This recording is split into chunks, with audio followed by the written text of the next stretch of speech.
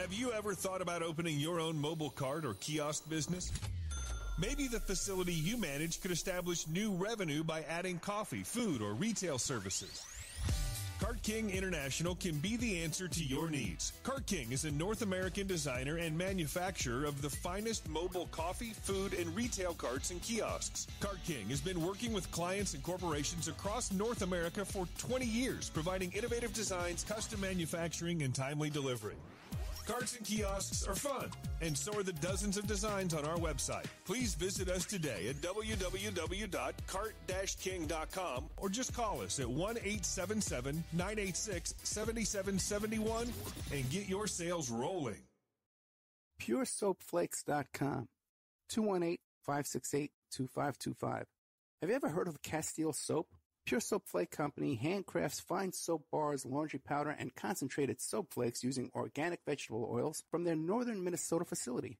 Bathe your body and wash your clothes with Pure Soap products that are free of fragrance, GMOs, palm oil, sodium lauryl sulfate, and synthetic additives. Keep it clean, folks.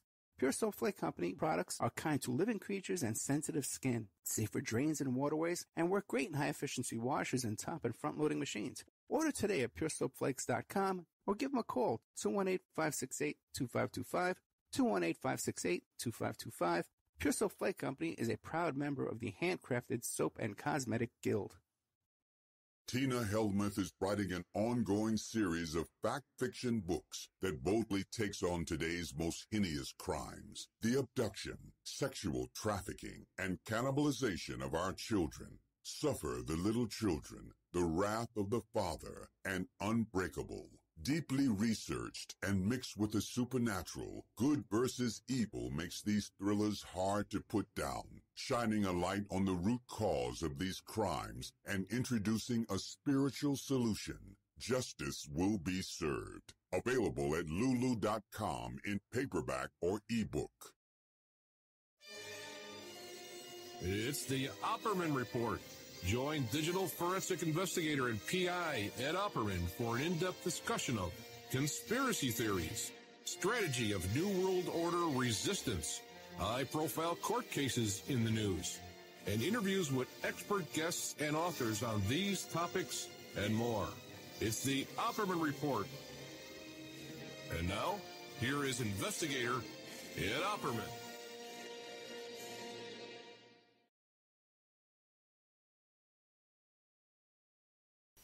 Okay, I forgot to turn on my unmute my mic. Welcome to the Opperman Report. I'm your host, private investigator Ed Opperman, president of Opperman Investigations and Digital Forensic Consulting. You can get a hold of me through my website, emailrevealer.com. You can go there and get an autographed copy of my book, How to Become a Successful Private Investigator. And if you want to check out our free archives, you can go to Spreaker.com. They got a chat room down there. If you sign up, become a follower. If you follow on Spreaker for free, you get an email notification anytime I broadcast a live content. Tonight's show is live. And then what's the other thing, too, is OppermanReport.com. That's where we have our members section. That's how you can support the show by becoming a member. You get access to all kinds of exclusive content. I just did a show last week I'm going to be putting up in there, an interview. Some guy interviewed me. I think he was a wrestler or something. I'm not sure what was going on. And John Brissom was on there with me. I don't know what was going on with that whole thing, but, it was on Truth Frequency Radio, and I don't know what was going on. Anyway, we talked about some stuff, Epstein and the election. I think we were talking about the election or something. Anyway, so that's going to go up there in the members section.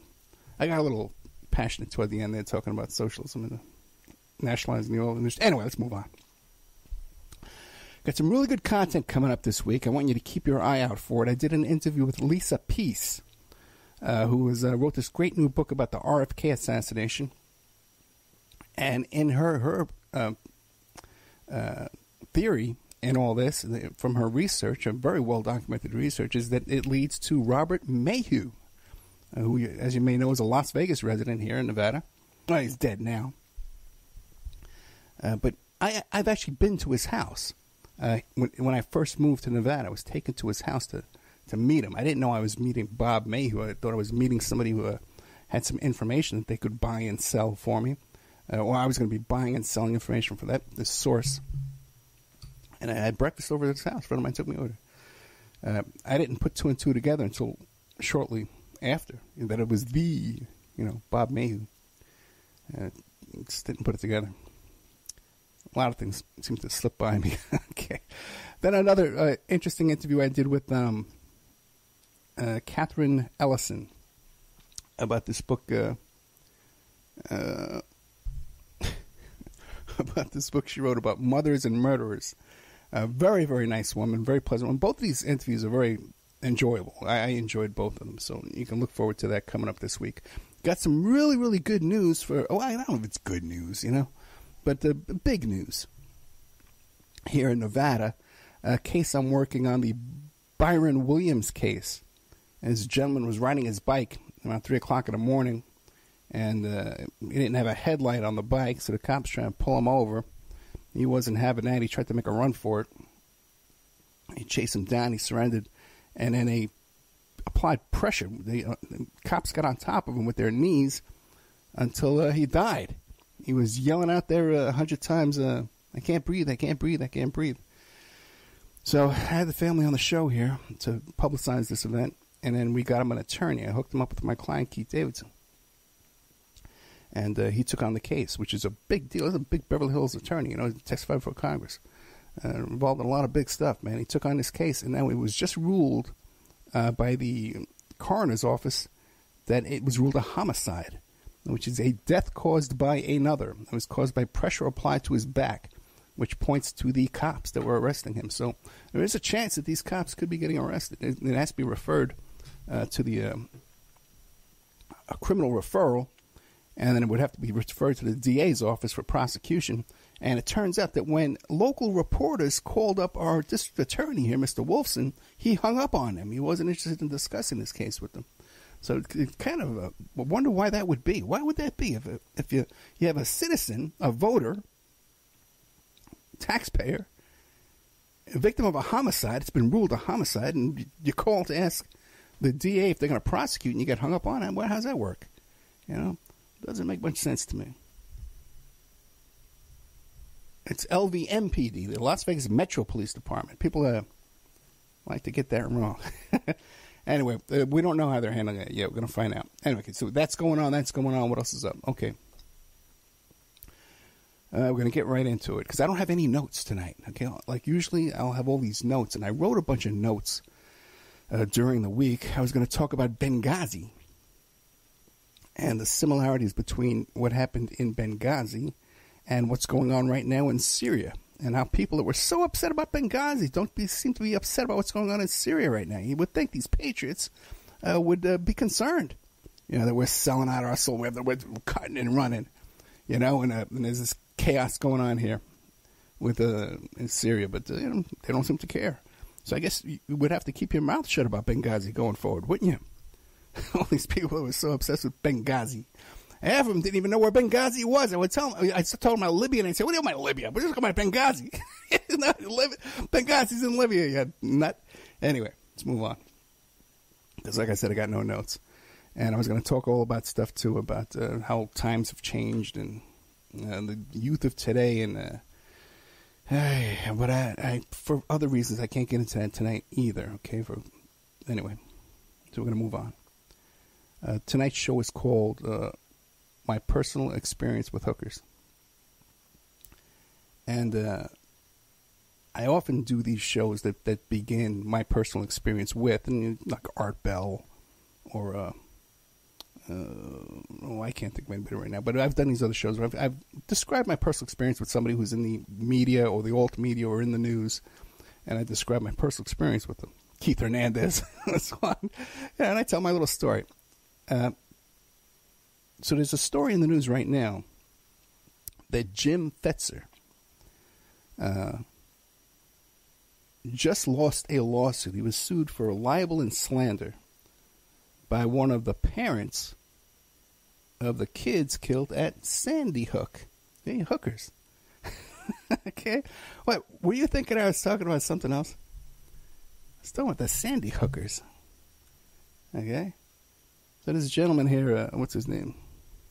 Noah Posner, who was the father of one of these victims, sued for defamation, harassment, libel, slander against Jim Fetzer, who wrote this book, Nothing Happened at Sandy Hook. And he lost. Fetzer lost big time, $450,000 in damages. Now, a little background here as far as defamation, libel lawsuits go. When I was 25 years old, I sued someone for defamation and slander. And so I have a little experience with defamation lawsuits. Later on in my life, I was a witness in one case, the Art Bell lawsuit, where he sued a couple of folks for defamation and slander, and I was a witness in that case. After that, when I've started working as a digital forensic investigator, doing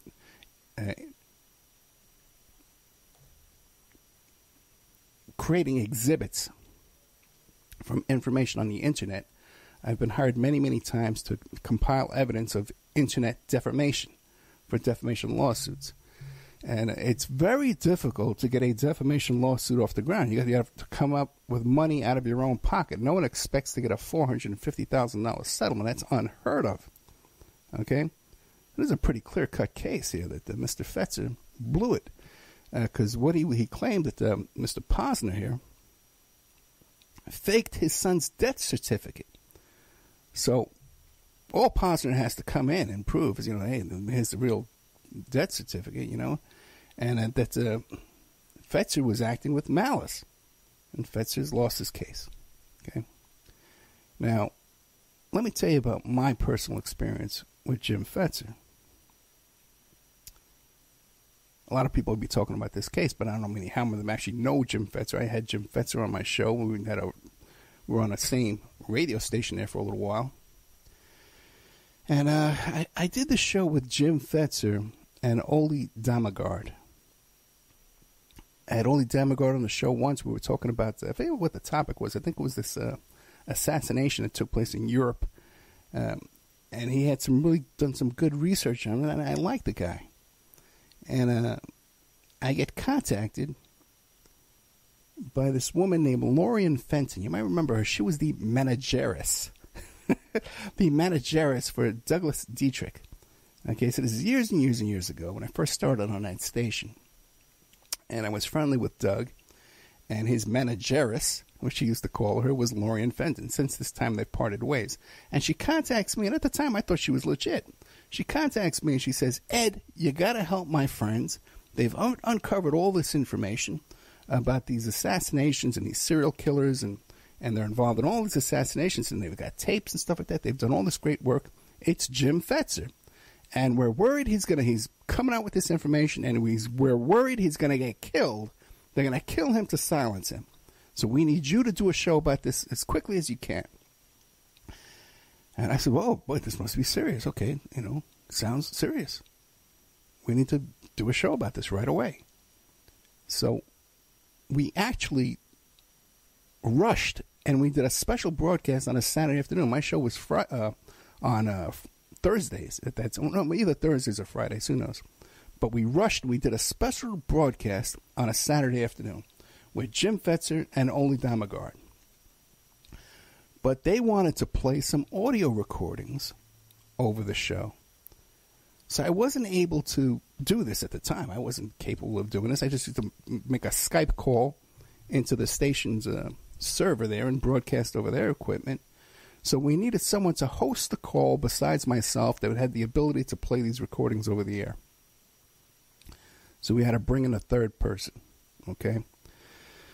Now, since that time, I have discovered some things about this third person that are unsettling to me. But unbeknownst to me, until the day of the broadcast, it turned out that Mr. Fetzer and this producer had been in contact with each other in communications and had really gone over in great detail, the sequence of these recordings they wanted to play. And it was a whole little cooperation going on between these two behind my back. So we did the interview, and we started off. I started becoming uncomfortable with the interview right away because it was just so thin. All the The research and the evidence and everything in this interview was very thin. To claim that these people were involved in all these assassinations, JFK, they were involved in it. They were involved in this one and that one, everything. And it wasn't there. I didn't see it. But, I took the statement and we went through the interview. And in the very end, when I'm wrapping up the show, Fetzer starts screaming into the microphone. Screaming over me as I'm saying, okay, guys, good night, thank you. He starts screaming into the microphone about Sandy Hook. Now, and then I realized, hey, whoa, I have no ability to hang up on this guy. I've lost control of this. It's the first and the last time I've ever allowed that to happen when I'm on the air, that I didn't have the ability to shut down a loose cannon, a runaway guest who hijacked my show. Okay, so the show's over, and I decided, well, that's it. I'm never going to deal with Fetzer again, ever. I tried to give Ole Demigard a couple of chances after that, but nothing ever materialized. I lost interest in him. And I've always been unsettled by that incident. Okay, and looking back today, I think the whole thing was a setup from the start. I don't trust the woman who set up the interview. I don't trust the person who was running the board. My producer at the time, it would turn out to be a total fraud, catfish, who lied about everything about her life, every detail about her life she was lying about. Okay. Man, she was stalking Dave McGowan in his hospital bed. All right. There's a lot of stuff goes on here you don't know about. Yeah. I've been replaying a lot of Dave McGowan this week, so I figured I'd throw that out there. Very troubling time. So, I put Fetzer on the shelf. And what happened is later on I had this guest on.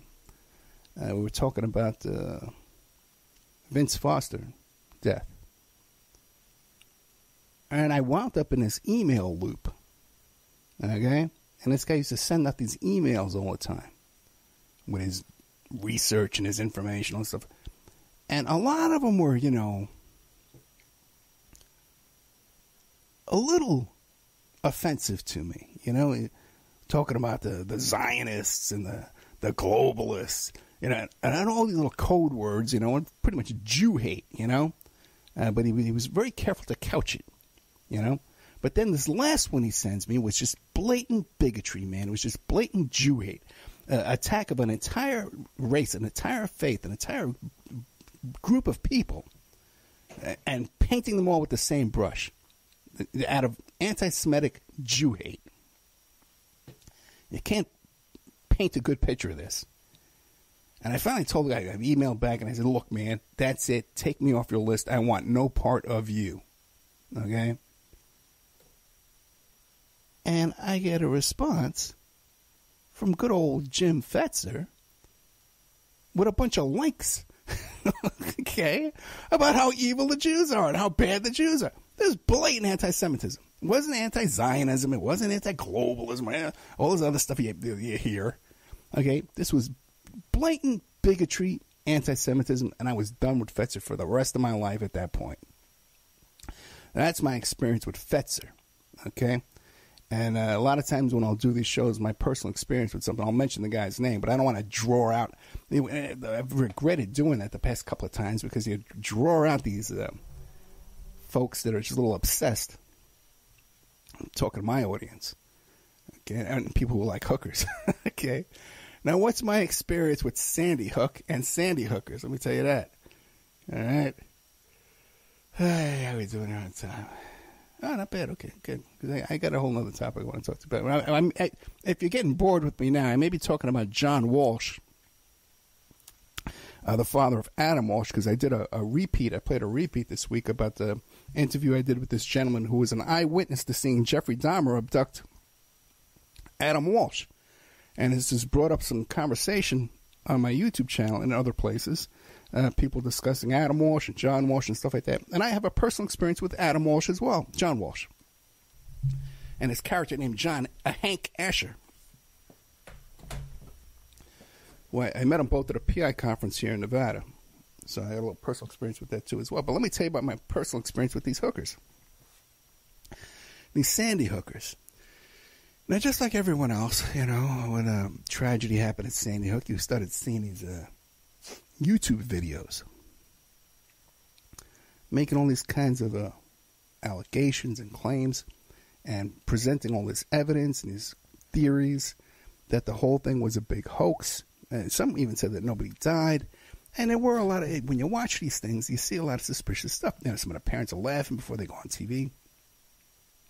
The coroner or the medical examiner was saying some weird hokey stuff too. This whole business of that they're walking, there's an aerial photo of this crowd walking around in this big giant circle, just walking around and passing by each other. Signs about, check in here, staging area, stuff like that. These different things you hear, And you watch these videos, and you listen to these discussions and talks about it, and you think, whoa, there's something really weird going on here. Then you start seeing other videos debunking those videos. But then you think, maybe this guy's a shill, whatever, who knows. So, like everyone else, I had my suspicions, and I kind of, I thought, hey, man, there's something weird going on here.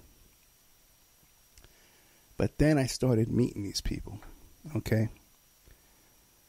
I started meeting some of these folks who were obsessed with Sandy Hook and had done some of these videos.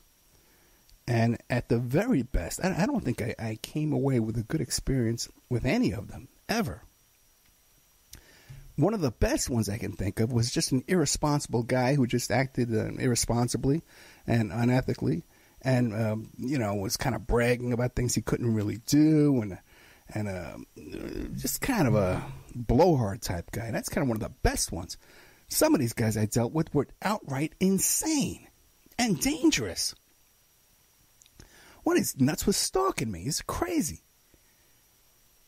Now, on top of that, though, a couple of these big names actually came to me and tried to hire me, okay, to work for them in their various troubles in their personal life and their activities and the problems they caused themselves because of their activities. And they were just so bizarre. And plus, they couldn't afford to pay me, but they were just so bizarre, I wouldn't even take their cases. All right, so, I had a real bad experience with that bunch, and when I look back at them, I can't think of one person in that whole group of Sandy hookers that I come away with any confidence in their credibility. None whatsoever. Then as time goes on, and I'm in this area of these type of discussions, people who like to, question the official story, as they like to say. The next thing that comes up in my life is the Bundy Ranch story, right? And living here in Nevada, just miles, a couple hours, an hour away from Bundy Ranch, and I just happened to be up there a week before, and I saw the cops staging. I was up there for one of Victoria's basketball games. And I started seeing the reporting on Bundy Ranch and the people behind the scenes in that. And I says, well, whoa, look at this, man. You watch these YouTube videos and you listen to these internet radio shows and they're talking about Bundy Ranch and they've got it all wrong. They got the geography wrong. Some people have it out there by Prim. Some people think it's by Lake Mead. They don't even have the basic stuff correct. And then the biggest story around Bundy Ranch is the story of the Millers. This couple who were up at Bundy Ranch, they were part of a big showdown between the Oath Keepers and the 3 Percenters, and then they were the ones who started the rumor that there was going to be a drone strike when they got kicked out of there. And it just so and then they came down back to Vegas. They got kicked out of Bundy Ranch. They came back to Vegas here, and they wind up shooting 2 cops in a Walmart. No, they shot them out of Cece's Pizza. Then they got shot and killed by the cops in a Walmart. There's so much discrepancies in this story and holes in this story. And these two were obvious some kind of agents. They were at a Million Man Mask March. They were at Occupy Wall Street. Then suddenly they fly out here, sell all their possessions, show up in Nevada, show up out here and to follow Mr. Vanderbeek, another guest that I had on my show that was running for governor. I hosted the governor's debate. So I knew him personally, so I knew people around this whole story. I got all the behind-the-scenes information on this. We pulled up police reports. We found out these Millers were police informants here in Vegas.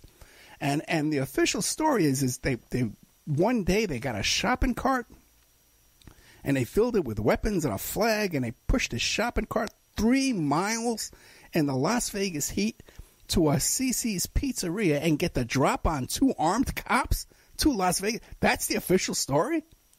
And then somehow they make it across the street to a Walmart, and they declare the revolution starting, and they fire a gun in the air, and somehow they wind up dead. And there's like a military vehicle that somehow gets to Walmart within minutes and blocks the exits. The whole story. And there's video from Walmart. It's all grainy. It doesn't look. You walk into a Walmart, you look up at the TV set when you walk in there, you can see the quality of the video that they got of you, but they don't have that video. What's going on here? One hole after another. Okay. But I'm asking you right now, have you heard anybody besides me talk about that story? Tell you what I just told you right now? No one talks about that. That's the biggest story of Bundy Ranch. No one talks about it. All right? Now, and also, too, that again goes back to that station, too. They dropped everything, okay, and redid the schedule and let me do a live broadcast to talk about this Jim Fetzer, okay? But when I had the goods on his Miller story, no, we don't want to be bothered with that, Ed. I go to bed around that time. I don't want to play your show for you. John B. Wells put me on. I was all over the place with that story. Google the Opperman Report, the Millers. Okay? Then we have the October 1st shooting here in Las Vegas. And I start seeing all these stories. The same folks who talk about Sandy Hook. Same folks misreporting all the stuff that really went on at the Bundy Ranch. Now they're all experts on October 1st, the Mandalay Bay shooting here. And they come up with this incredibly bizarre theory about the 4 seasons. And a really sticking point for me, too, a sore point, is they always say LVPD, Las Vegas Police Department. There's no such thing as the LVPD. It's LV Metro Police Department, LVMPD, okay? But they don't care, you know. I'm doing a report on the LVPD. I'm going to do a report on the Las Vegas Coroner's Office. There's no Las Vegas. It's a Clark County Coroner's Office. We don't have a Las Vegas Coroner's Office. Anyway, all this crazy stuff about how the Four Seasons owns the top floors, and there's a helicopter and there's Arabs. Okay. Now this I can tell you, because this happened. This has really hit me close to home. Okay. I was up all that night, okay, listening to the police scanner, watching the news, looking on Facebook. This stuff was on my Facebook page before it was ever on any news on TV, even local TV. Friends of mine were talking about this, the shooting that went on down there. Hit very close to home. I had to keep my kid home from school the next day, okay? And then we had to keep her home from school again on Thursday because there was rumors of another shooting was going to happen. The entrance to the highway right by my house was shut down. Okay? So,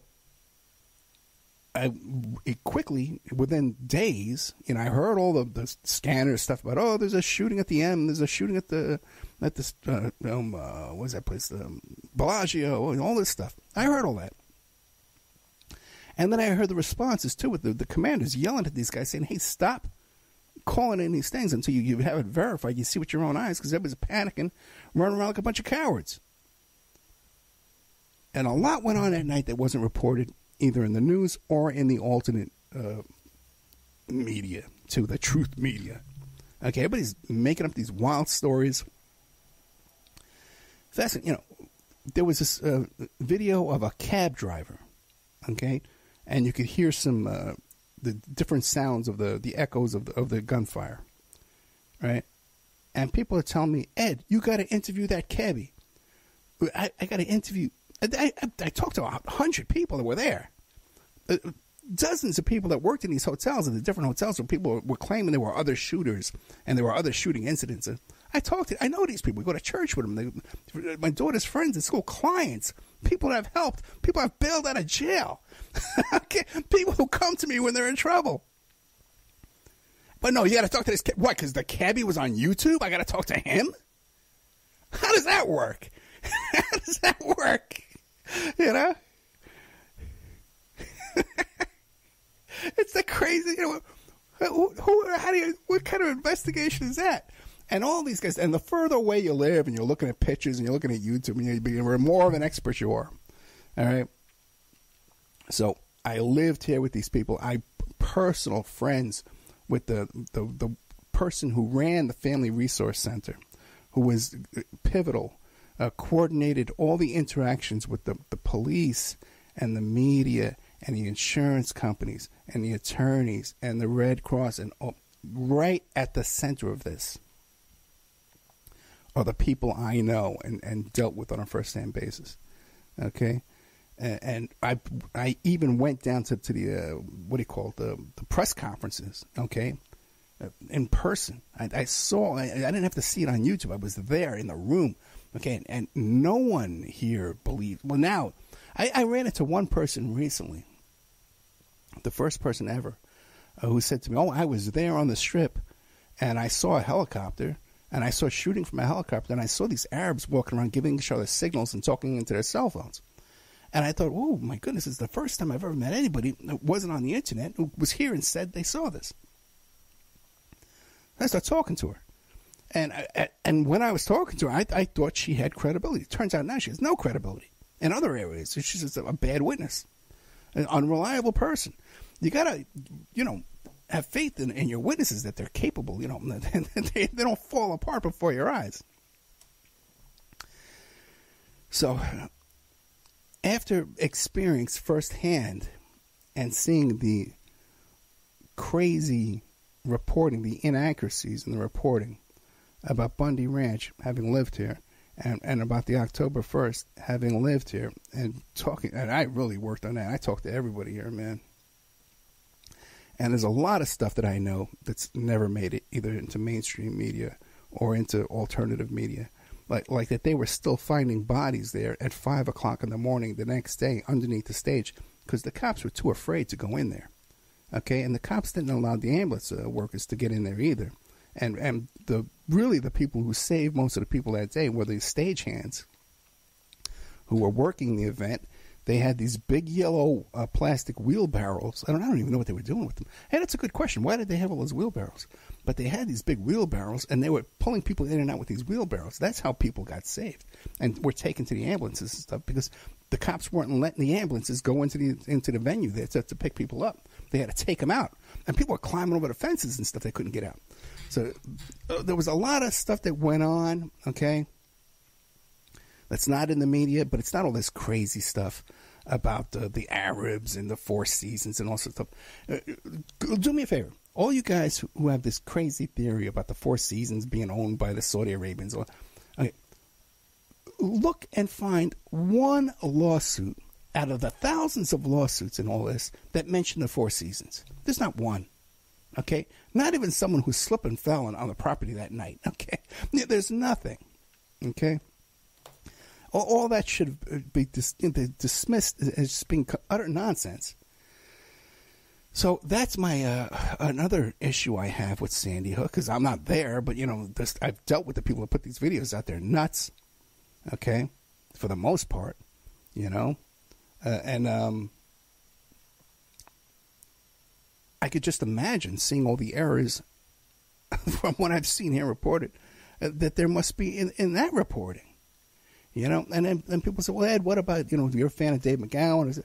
Yeah, but by the way, I was putting Dave McGowan on my show before anybody knew who Dave McGowan was. When I was a guest on Coast to Coast, I mentioned Dave McGowan and his book on that show. In fact, I don't think the book was out yet. Okay?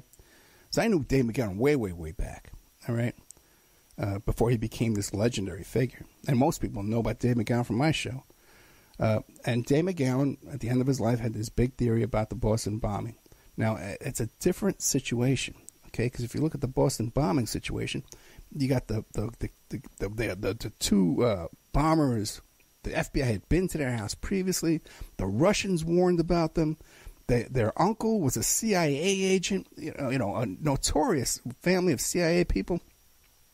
There's witnesses falling out of helicopters, getting shot in interrogation rooms.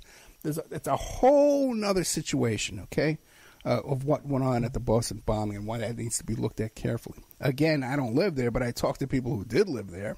And Casey Gay Magala knew some people that were probably murdered by those brothers.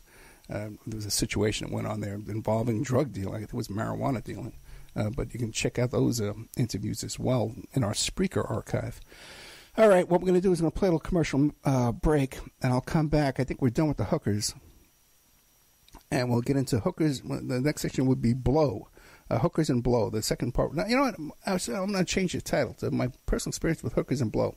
Because the Hank Asher story. Hank was a cocaine smuggler. And we'll talk about this when I get back. Oh, great. I don't have a commercial ready. Okay, I screwed up. All right. I screw up every now and then. What are you going to do, right? I'm getting old. I'm getting tired. This is a lot of work, man. You know, it's a lot of work doing this show, but it's a lot of work dealing with all the nonsense, man. The extra work. You know, it's really amazing how, I guess, like, people just want to, like, get into the act. You know, so everybody wants to call me and contact me and email me on Fridays when they know I got a show coming up. I just don't get it. Hey, you know, people you think are your friends, you know, but they don't seem to care. They just want attention or whatever. Okay, let's see. I'm pulling that up here. Oh, come on, damn it. Why is this doing this? I can see the ads when I go to pull it up. Okay. There you go. Okay, there's one. God, I got you. Yeah, we go. Okay, we'll be right back after these messages.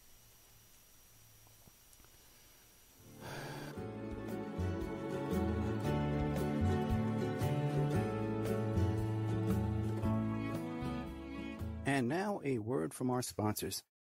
Have you ever thought about opening your own mobile cart or kiosk business?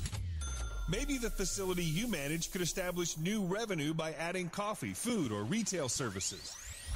Cart King International can be the answer to your needs. Cart King is a North American designer and manufacturer of the finest mobile coffee, food, and retail carts and kiosks. Cart King has been working with clients and corporations across North America for 20 years, providing innovative designs, custom manufacturing, and timely delivery. Carts and kiosks are fun, and so are the dozens of designs on our website. Please visit us today at www.cart-king.com or just call us at 1-877-986-7771 and get your sales rolling. PureSoapFlakes.com, 218-568-2525. Have you ever heard of Castile Soap? Pure Soap Flake Company handcrafts fine soap bars, laundry powder, and concentrated soap flakes using organic vegetable oils from their northern Minnesota facility. Bathe your body and wash your clothes with Pure Soap products that are free of fragrance, GMOs, palm oil, sodium lauryl sulfate, and synthetic additives. Keep it clean, folks. Pure Soap Flake Company products are kind to living creatures and sensitive skin, safe for drains and waterways, and work great in high-efficiency washers and top and front-loading machines. They have a little promotion going on. Contact them to order some soap. Mention the Opperman Report. You're going to get a free gift. They're going to send a little extra soap, travel size, soap bars and laundry soap, cleaning soap flakes. I've been using that stuff all day long today. Great stuff. Order today at puresoapflakes.com or give them a call, 218-568-2525, 218-568-2525. Pure Soap Flake Company is a proud member of the Handcrafted Soap and Cosmetic Guild. Tina Helmuth is writing an ongoing series of fact-fiction books that boldly takes on today's most heinous crimes: the abduction, sexual trafficking, and cannibalization of our children. Suffer the Little Children, The Wrath of the Father, and Unbreakable. Deeply researched and mixed with the supernatural, good versus evil makes these thrillers hard to put down, shining a light on the root cause of these crimes and introducing a spiritual solution. Justice will be served. Available at Lulu.com in paperback or ebook. It's the Opperman Report. And now, here is investigator Ed Opperman.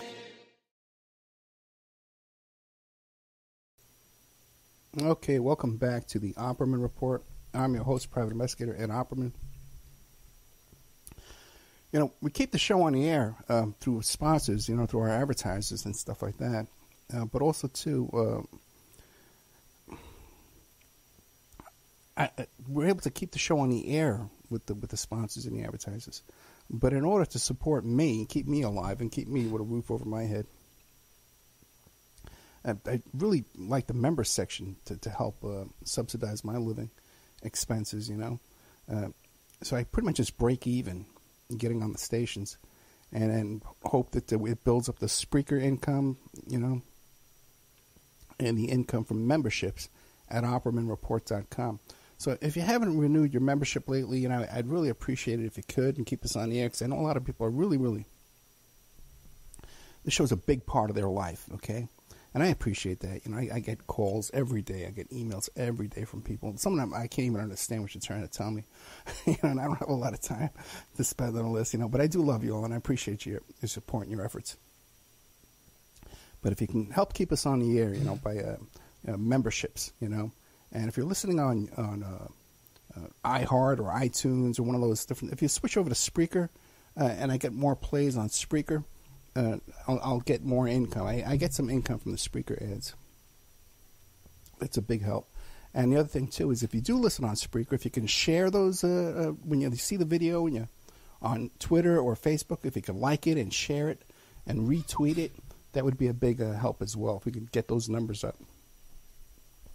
Especially now, because Spreaker's doing this thing, too, where they're adjusting the way they count the numbers and plays. So it's making our... It's really funny because the advertising numbers are the same, but the numbers at the display show less. But I don't know. Who cares? So Hookers and Blow. My experience with Hookers and Blow. Okay. I replayed an interview I did with this gentleman who was an eyewitness, and this guy swears up and down that he saw Jeffrey Dahmer abduct Adam Walsh at that mall in Florida. Now, a lot of people see this, and right away they say, oh, Ed, what are you talking about? Dahmer was never even in Florida. And Dahmer didn't like little boys. He liked the teenage black kids. Now, everybody's an expert on Dahmer. But we know for an absolute 100% fact, Dahmer was in Florida because he found a dead body at a dumpster in Florida. He reported to the police. Okay, it's a fact he was not in Florida at this time. That's 100% corroborated. We know that. Okay, and if you listen to the interview, I titled it Eyewitness Dahmer Abduct Adam Walsh. If you listen to the interview, this guy has dedicated his life to this. He's obsessed with it, and he's put together a good case, in my opinion. I haven't even talked to this guy. He's probably updated, gotten even more information, especially after being on this show. I know the kind of response you get after you come on this show. Now,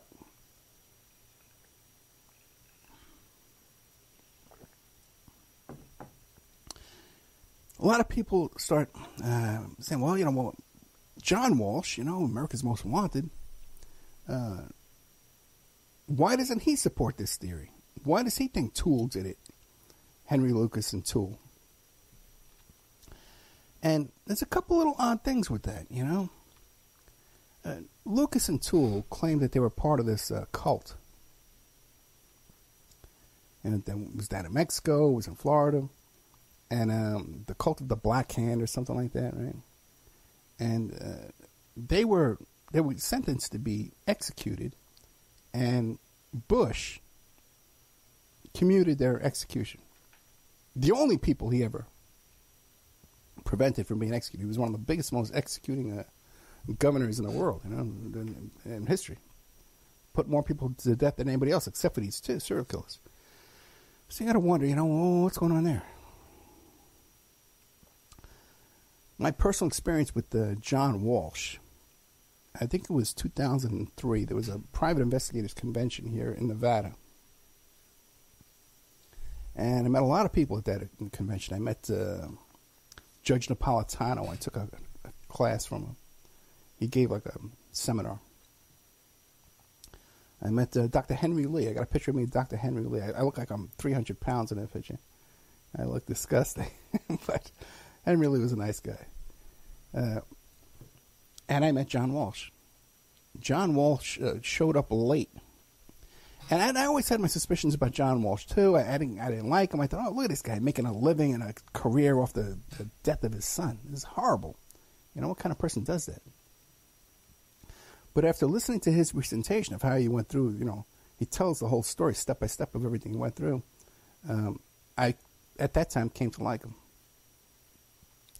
And he was flown in on the private jet of a gentleman named Hank Asher.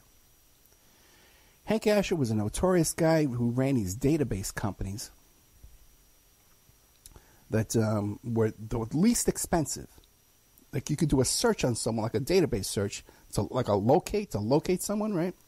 For 25 cents. Okay, like right now I'm paying like $1.50, $2 for these searches. But he had them really super cheap because he had this company called TLO. And when you look into his background, Hank Asher, he started out, well, they said he was a painter. He used to paint condominiums. He was at a painting company.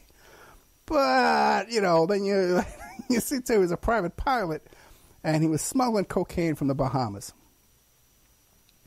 And then it talks about how, well, he never got arrested for that, but it talks about how he and F. Lee Bailey started going down to the Bahamas and talking other smugglers to get out of the business, trying to discourage them from being smugglers. Then suddenly he gets into this data mining business, where he starts buying information from the DMV and credit headers and cross-referencing them and all this kind of stuff like that. It was alleged that he stole some proprietary software and programming skills from ChoicePoint, and he went into this business doing this. Now, fascinating also, too, remember that company, 1-800-US-SEARCH?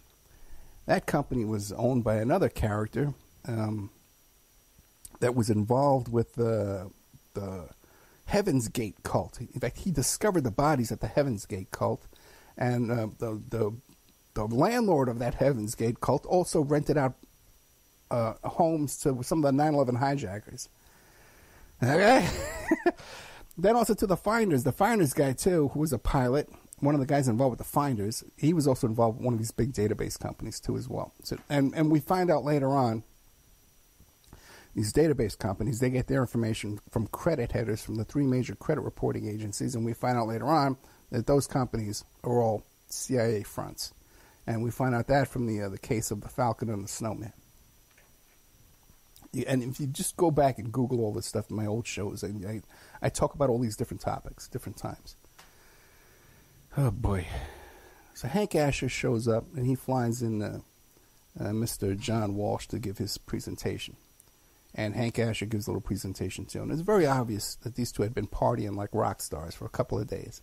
Okay, they were wearing the same clothes they'd been wearing for a couple of days. Okay, all right. And I'm the kind of guy that can spot that kind of thing. Okay. And Hank Asher, turns out, had a very interesting background in that his company, and I think it was ChoicePoint, formed a third company. And the role of this third company, because everyone said, oh my goodness, he's teaming up with ChoicePoint, I'm going to do this big database service, you know. Because these are all services that private investigators subscribe to, and we all gossip behind the scenes, you know, when people know information, we all know each other. So what's this new company going to be? And they actually put out a press release saying, yeah, we formed a joint venture company, but it's not going to be available to the public. It's just for a specific contract down in Florida for the Board of Elections or for the, down there in Florida.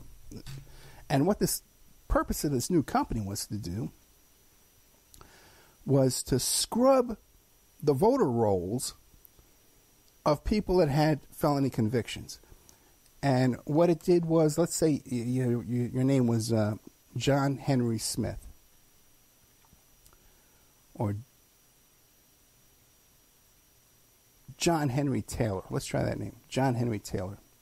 And there's a guy with a felony conviction named Henry John Taylor. Or Taylor Henry. Whatever. They would match up all those people with that felony conviction and say, hey, all three of these people with these different variations of these names are not qualified to vote. So the guy, John Henry Taylor, goes to vote, and Henry John Taylor goes to vote, and they both have felony convictions attached to their names and not allowed to vote. And they did this to help George Bush steal the 2000 election. And Cynthia McKinney looked into this, and she investigated all this when she was a senator. And we discussed this on the air, and we discussed it off the air. That guy was friends with John Walsh. Then after that, when the 9/11 attack happened in New York City, ChoicePoint was given a contract, a DNA database contract of $1 billion to identify the victims at 9/11. And ChoicePoint, at the time too, the CEO was a former NYPD police commissioner. So you see all the different connections there going on with that. And this Asher had very interesting things going on as well. He inserted himself into the DC sniper case. And I also have a little connection with that too, because the DC snipers had stayed in a hotel with this woman I knew, and the FBI came in there and they had her run these different names that somehow Asher had come up with. And he knew the names of the DC snipers. He also had some kind of top secret room, Yeah, is this a bomb that the FBI used during the September 11 attacks? And he did all these database searches where he found other suspects were arrested around September 11. So he's been a lot involved in a lot of stuff behind the scenes, man. That you might want to take a look and into this. That's the connection between him and John Walsh. They were obviously, clearly, very close friends. Flying around. Hank Asher's dead today. He died. And it's interesting, too, that right after he died and his family took over the business, they were almost immediately audited by the 3 major credit reporting agencies and put out of business. Shut down. So, whatever's going on there, you want to take a look at it, figure it out for yourself. Who knows? But that's my show, Hookers and Blow. Sandy Hook and F. Lee Bailey and what's his name, Hank Asher. If I ever do interview F. Lee Bailey, I'll ask him about Hank Asher. See what's going on with those two. Anyway, guys, thank you so much. Good night. Don't forget to become a member. I can't think of anything else to talk about. I don't have any notes. So have a good night. Have you ever thought about opening your own mobile cart or kiosk business? Maybe the facility you manage could establish new revenue by adding coffee, food, or retail services. Cart King International can be the answer to your needs. Cart King is a North American designer and manufacturer of the finest mobile coffee, food, and retail carts and kiosks. Cart King has been working with clients and corporations across North America for 20 years, providing innovative designs, custom manufacturing, and timely delivery. Carts and kiosks are fun, and so are the dozens of designs on our website. Please visit us today at www.cart-king.com or just call us at 1-877-986-7771 and get your sales rolling. PureSoapFlakes.com, 218-568-2525. Have you ever heard of Castile Soap? Pure Soap Flake Company handcrafts fine soap bars, laundry powder, and concentrated soap flakes using organic vegetable oils from their northern Minnesota facility. Bathe your body and wash your clothes with Pure Soap products that are free of fragrance, GMOs, palm oil, sodium lauryl sulfate, and synthetic additives. Keep it clean, folks. Pure Soap Flake Company products are kind to living creatures and sensitive skin, safe for drains and waterways, and work great in high-efficiency washers and top and front-loading machines. Order today at PureSoapFlakes.com or give them a call, 218-568-2525, 218-568-2525. Pure Soap Flake Company is a proud member of the Handcrafted Soap and Cosmetic Guild. Tina Helmuth is writing an ongoing series of fact-fiction books that boldly takes on today's most heinous crimes: the abduction, sexual trafficking, and cannibalization of our children. Suffer the Little Children, The Wrath of the Father, and Unbreakable. Deeply researched and mixed with the supernatural, good versus evil makes these thrillers hard to put down, shining a light on the root cause of these crimes and introducing a spiritual solution. Justice will be served. Available at Lulu.com in paperback or ebook. It's the Opperman Report. Join digital forensic investigator and PI Ed Opperman for an in-depth discussion of conspiracy theories, strategy of New World Order resistance, high-profile court cases in the news, and interviews with expert guests and authors on these topics and more.